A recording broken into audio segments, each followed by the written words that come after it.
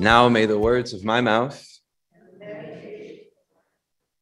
be acceptable in your sight, O Lord, our rock, our Redeemer. Amen. Amen. That passage in Hebrews, sometimes when you're reading the Bible, certain things just stand out to you anew. For the joy that was set before him, he endured the cross, scorning its shame, and sat down at the right hand of the throne of God. Consider him who endured such opposition from sinners, so that you will not grow weary and lose heart. Sometimes it just hits you in a different way.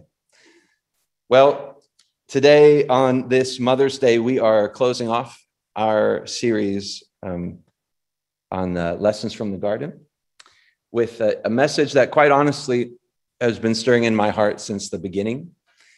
And I find it very appropriate for this Mother's Day. Remember where we started with the lesson, namely that Jesus taught us himself that it's the Father's design and desire that you and I would bear fruit. And not just every once in a while bear fruit, but he specifically said bear much fruit. That this is to my Father's glory, that this is so that your joy would be filled. This is a very great promise that Jesus reveals, a very great design that he reveals.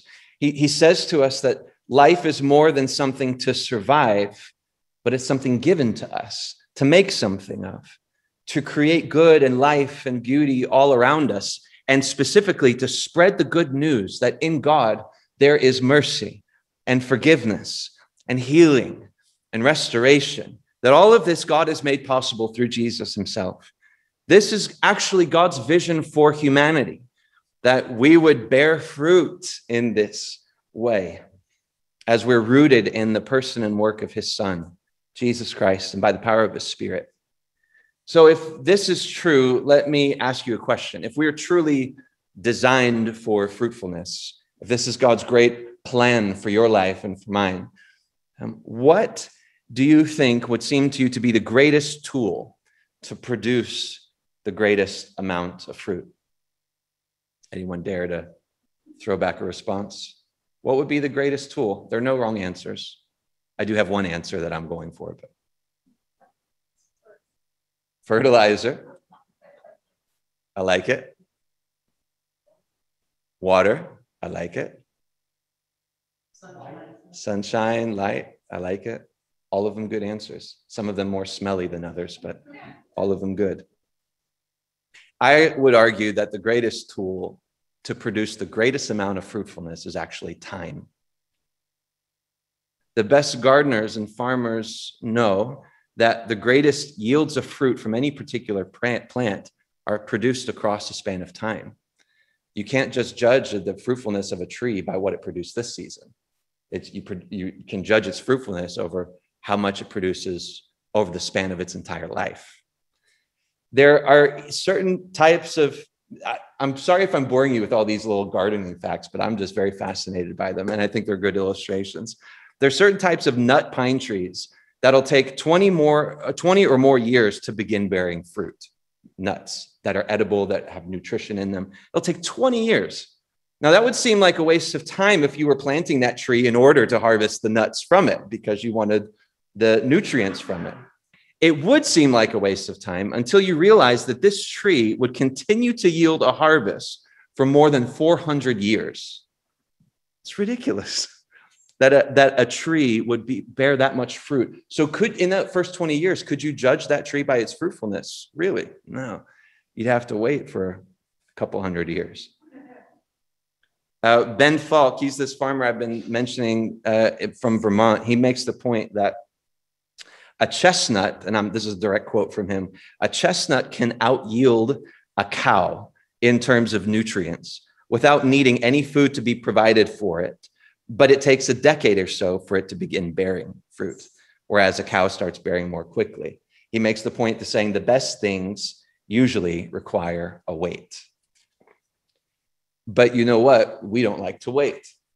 We tend, especially in our Western culture, and I think that our American culture plays a big role in that. Living overseas for 9 years, I could see the influence of American culture, even in the span of my 9 years there, we tend to have a drive and a passion to get things done. But we also have a drive and a passion to not want to wait for it. We like to get it done now. We are entrepreneurial. We are known as entrepreneurs, generally speaking, across the world. But the reverse side of that is we don't like to wait for things to happen often. We don't tend to think long anymore. We tend to think short. We don't judge things in terms of their fruitfulness or effectiveness over generations, unless it serves us in some capacity today. To us, the future seems uncertain. Change comes so quickly that we feel there's little we can do to prepare for it or even invest in it. So our focus no longer exceeds our own lifetimes or even reaches out across decades. Let's be honest, the last 14 months specifically have not been very inspiring for our thinking in the long term. Crisis tends to focus us on our present moment and this present generation of humans that walk the planet. But if there is a future beyond our present situation, but what if there is a future beyond our present situation? What if there's a greater vision to capture our hearts? What if the greatest impact of our lives is not limited by our graves? What if we started planting trees? There's this wonderful story that Mark Batterson writes in a book called The Circle Maker. It's another one I recommend. I've already put it up on the website. He tells the following story, and these are his words. On the Swedish island of Visingsö, there is a mysterious forest of oak trees. It's mysterious because oak trees aren't indigenous to the island, and its origin was unknown for more than a century. Then in 1980, the Swedish Navy received a letter from the Forestry Department reporting that their requested ship lumber was ready. The Navy didn't even know it had ordered any lumber. After little historical research, it was discovered that in 1829, the Swedish Parliament, recognizing that it takes oak trees 150 years to mature and anticipating a shortage of lumber at the turn of the 21st century, ordered that 20,000 oak trees be planted on Visingsö and protected for the Navy. Now, by 1980, they weren't making boats out of wood anymore. But the lesson is clear, I think. They were busy with planting trees. I want to ask you to turn in your Bibles to 2 Kings chapter 20. It's a story about a king named Hezekiah. Hezekiah was, I think, 25, 24. It says it right here. Let me just check that. We'll just say he's 25. He's 25, and for 14, 15 years, he reigned as king of Judah, part of the people of God, of the Jewish people. About 14, 15 years into his reign, he fell deathly ill, and he pleaded with the Lord to heal him. Now, you'll see in those first 14, 15 years of Hezekiah, this was a pattern for him. His reign wasn't always easy, but anytime he encountered some kind of struggle, he would fall to his knees and pray to God, God, deliver me from this. God, save me from this. God, this can't be good for me or your people. And God would turn the situation around in quite incredible ways. The same thing happened when he became deathly ill. It was a terminal sickness that he had. And God sends the prophet Isaiah. We have a whole book from the prophet Isaiah in the Bible. Isaiah comes to King Hezekiah and says, the Lord's heard your prayers. He's giving you 15 more years. Now, this was an incredible moment, first of all, to know how many years you're going to have left on the earth. How nice would that be? But just a second chance. See, in the latter part of his first 15 years, Hezekiah had become very prideful, had started doing things and being a little bit showy in the way he was king, taking lots of the glory for himself. One would hope, I would hope, as I read this second chance that Hezekiah gets, that this newfound humility would come. You know, he's had this life-death experience, that it would shake him up. The very next thing he did was horribly prideful. And a king or envoy comes from Babylon, and he takes this king of a foreign country in and shows him everything in the house, how great and awesome he is, and reveal this is not something you should do, being wise with a potential enemy nation. But he was so full of pride in his heart, he was very boastful about all the great kingship that he had, and the possessions he had acquired. Isaiah comes back to him and says, "What have you done?" Hezekiah tells him exactly what he did because he was so proud of what he did. And Isaiah says, this is not the kingship that God has designed for you. He says to him in verse 16, he starts proclaiming these things that are going to happen.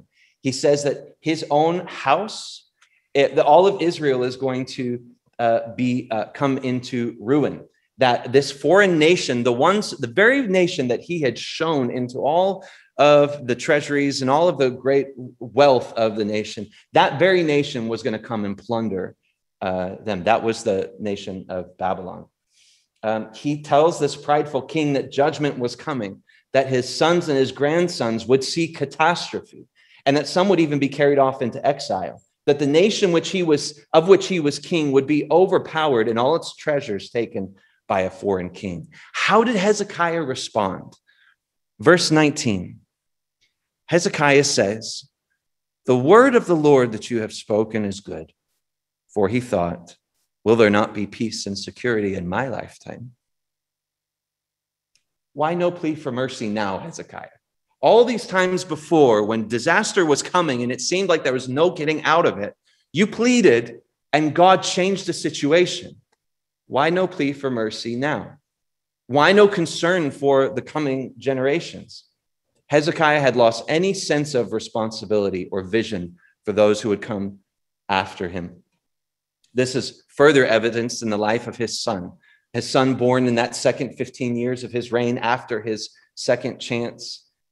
He did not train up his son, give any thought or attention, it seems, to his son and in teaching him the ways of God, teaching him what it meant to be a king of God's people. His son Manasseh became someone who was arguably the worst king God's people had ever seen. Hezekiah lived out his days, and in particular, his final years, in a pursuit of a great life for himself, in his own words, for peace and security in his lifetime. Esther, however, are you familiar with the story of Esther in the Bible? Esther did not concern herself with peace and security in her lifetime. She was born Jewish. The country was now in exile. The Jewish people were now in exile, many of them living in Persia. And she became queen to the king of Persia. While she was queen, a plot was uncovered to wipe out the Jewish people from the face of the earth. Esther was in the court of the king, though, and they didn't know she was Jewish. By all means, she was safe. Peace and security for her lifetime were secured, all but guaranteed. But she was inspired and even captured by a greater vision, one that was bigger than her own life. She would risk her own peace and security, her very life even, to save her people, both today and for generations to come. And once she had set her mind to do it, her only comment was this to her fellow Jewish people: "Pray for me, fast for me. I will go to the king, even though it's against the law. And if I perish, I perish." One of these two people is the example of investing your life in today's peace and security.